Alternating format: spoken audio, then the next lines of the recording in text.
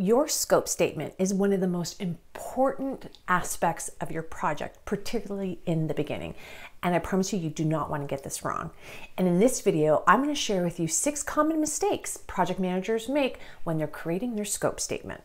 Mistake number 1, not involving the right stakeholders. Yes, you can draft the scope statement. There's no problem with that, but you should never finalize it on your own. Why? Because it is your stakeholders that you want to get involved because they have requirements, they have needs, they have a lot of specific things that you still may not be aware of, and you want to capture it in your scope statement. If you do not do this and you do not involve your stakeholders in your scope statement creation and particularly the finalization, you will have problems on your project.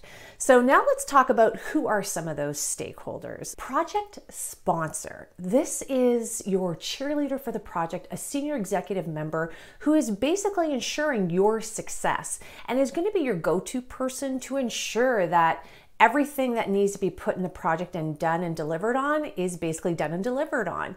So this is a very important person you need to vet the scope statement with and finalize it with, because they understand the vision, they understand the strategy, they have a lot of information you just don't have. Again, they're high level, they have all that high level information, and you have to bring it down into more detail. That's your job as a project manager. So they're definitely one of the individual stakeholders that you need to talk to. Another one is your customer or end user. Sometimes these are two different. So what I mean by this is internal projects inside your organization, which is usually your deliverable is handed off to a different department. Those are your end users. Those are the people within your organization who are going to end up using whatever you're using. Your customer is also an end user, but they usually hired you in order to create something on their behalf, and you're going to be delivering it to them. We also have like external end users, which is if you're, for example, creating a software and you're going to have end users, individuals / customers who are going to be using them as well. You want to get their input. You want to have an understanding as to what is it they're needing, ensuring that you're delivering on all the requirements and laying that out at the beginning of the project to make sure that you are not missing out on exactly why it is they're asking you to deliver on what you're supposed to be creating and delivering on your project. Another stakeholder you have to take into consideration is your team. Yes, your team. But Adriana, you keep on teaching in your program Slay Project Management that the scope statement is something that you create initiation and you may not have your team just yet. I agree. I understand that. However, there's going to be subject matter experts that you can go to who will probably be on your team that you can now be asking them, okay, I have an idea. I'm almost positive you're going to be on my team, but you're also a subject matter expert on this. Let's talk about what I need to consider from a scope statement perspective. They're going to have a lot of insight because they're ultimately the ones who are going to end up executing on that. You're going to want their input. Another and last stakeholder you want to consider is a vendor or a supplier who you're bringing in on the project. So if you have a third-party vendor or supplier who's helping you, you need to get them involved in your scope statement. They're going to have insights and knowledge that is going to help you ensure you have a very well-rounded scope statement. If you need help building the right skill sets and knowledge to make sure your projects are successful, well, I have a free webinar for you that teaches the fundamentals that you need to know on project management. I'm going to give you the link underneath this video. Mistake number 2, scope statements being too vague. So I want you to think of your scope statement like a goal. You want it to be smart. You want it to be specific, measurable, achievable, relatable, reliable, realistic, timely. Okay, even I don't remember everything, all right? But you definitely want it to be that, because sometimes, well, not sometimes, when they're too vague, you then execute the project and you encounter more issues. Now, when there are smart statements for your scope statement, then you can get really specific. So let me share with you an example of a poorly made scope statement, which actually may sound fine, but it really isn't. And then I'll share with you one that is better. So let's go to the poor one. Installing a new packaging line for product ABC by December. So that on its own probably sounds fine. It's actually short, sweet, to the point. You know what you're doing. And in fact, we always say that you don't want a long-winded scope statement. You want it like a quick elevator speech, right? 30 seconds max. However, that does not have enough information. If this is your 30-second elevator introduction to what you're doing, then it needs to have just a little bit more information, because that is extremely vague. So I consider that vague, which in essence is a poor scope statement. So now let me share with you one that is better.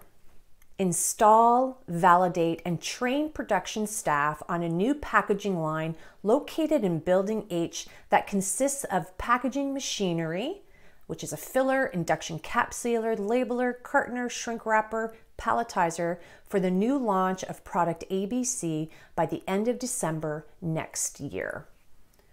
So you can see what a difference it is between the two. And it's not as if the two are that much different. They're both explaining the same thing, yet the second one had just a little more detail. So if I needed to cut and paste that into a document, into a presentation, talk to a senior executive, let my team members know exactly what it is that we're doing, that second one has all the information that literally that in itself is just really succinct, and everybody knows what to expect and when and where. Again, the SMART objectives, because the goal is to eliminate confusion. Mistake number 3, not highlighting the ins and out of your scope statement. Okay, I'm building off of the last point we just did. So you know how I shared with you the better scope statement. I actually threw in there the 6 pieces of packaging equipment that we were going to be delivering on. You could, if you wanted to make your scope statement a little more succinct and maybe slightly shorter, is you could take those 6 pieces of equipment and put it in your in section of your scope statement. That's really important. This is where you can get all of those detailed items that a lot of people assume or you have to clarify.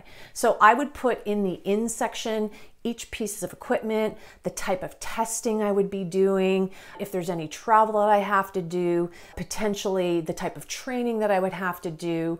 In my out section, which is out of scope, I would probably, well, not probably, I would put in things that I would want to make sure if people assumed I was going to do that, it was not going to have happen.